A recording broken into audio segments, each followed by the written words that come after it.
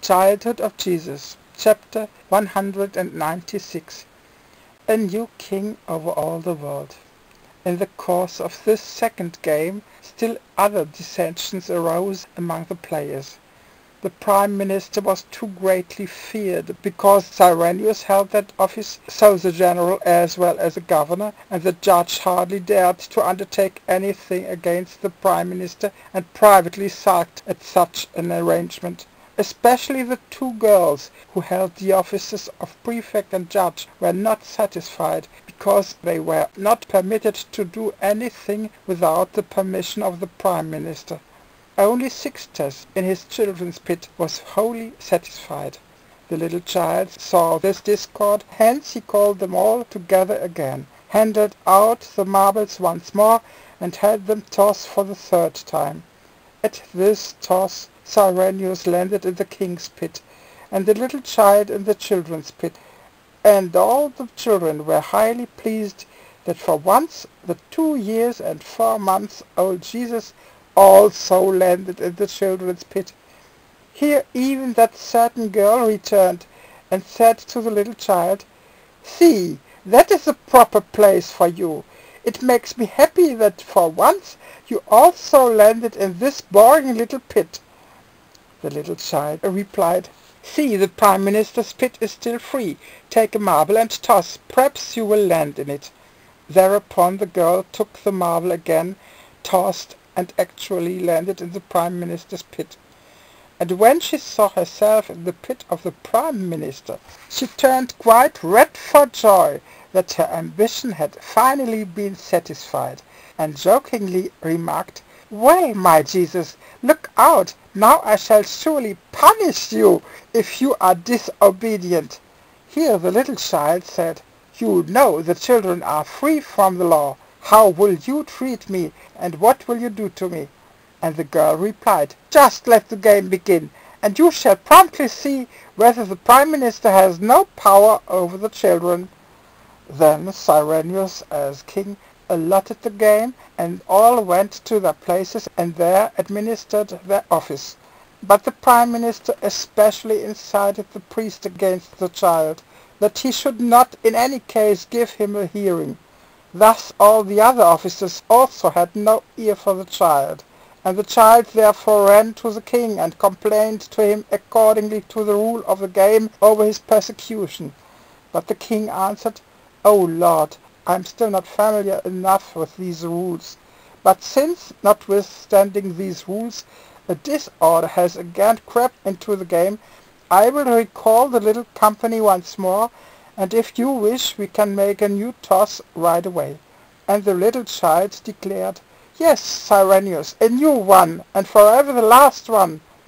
"So then call the children together, that we may make the final throw." Cyrenius now called the children together, distributed the marbles, and all tossed. This time all the children, as well as Cyrenius, tossed into the children's pit. Only Jesus tossed into the king's pit. At this his pit at once began to glow, and his marble began to shine like the sun. And the little child took the shining marble, laid it into the father's pit, and then asked Cyrenius, "Cyrenius, now do you understand something of this significant game?" Cyrenius answered, "O Lord, my life, how should I be able to understand that?" And the little child replied, "Then listen to me. I shall interpret it for all of you plainly and thoroughly." Chapter 197. The little child interprets the game. And the little child immediately began to speak like a wise teacher in a synagogue, and said, "Now this is the meaning of this game. From the beginning of creation, as well as before it, God was the Lord from eternity.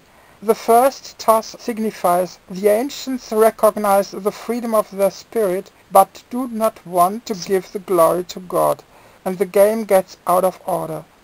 This game lasts from Adam to Noah, and from Noah to Moses. The contrary girl represents love to God as well as to the world, which rejects love. In Noah's day, mankind is judged by what amounts to a threat, as this girl was chastised with mice.